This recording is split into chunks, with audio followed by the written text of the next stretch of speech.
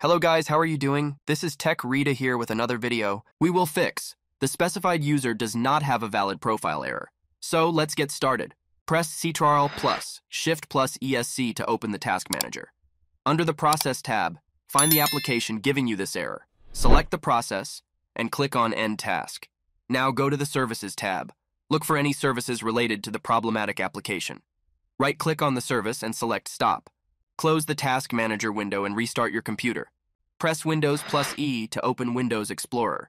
Navigate to the path below. See Program Files next. Right-click the Windows Apps folder and select Properties.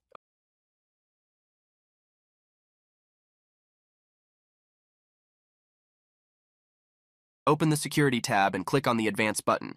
In the following dialog box, click on Change beside the Owner section. Type your username and click on Check Names. If found, click on OK. Click on Apply and then on the OK button to save the changes.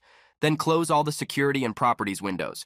Open File Explorer and go to the path below. See Program Files Windows Apps. Look for the Windows Store folder.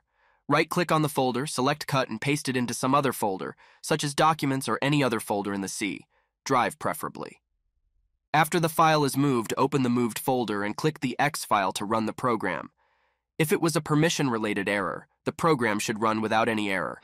Press Ctrl plus Shift plus ESC to open the Task Manager.